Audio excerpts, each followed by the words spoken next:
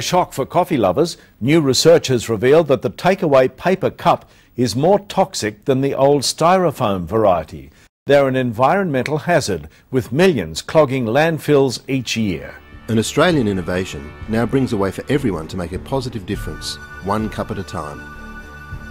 Biorene is a world first, a plastic developed by scientists to biodegrade in managed landfill. Biorene products have a similar carbon footprint across the product life cycle to paper alternatives. Weighing under a third of the common paper coffee cup, Biorene also delivers significant savings in transport.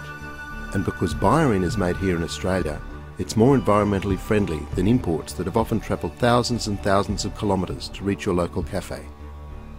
And Biorene uses less water to manufacture and less electricity.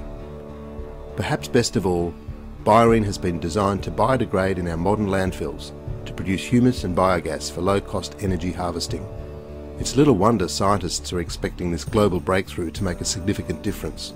Any product that is able to be engineered where we can control the lifetime of the material, and in fact so that we get to use it and it behaves in the way that we want it to behave. It does all the things that we're used to and we expect of it, and then when we dispose of it, it can degrade fairly quickly and get out of our sight, as it were, and in the process produce something that's useful, and in the process not contribute to greenhouse gas emission.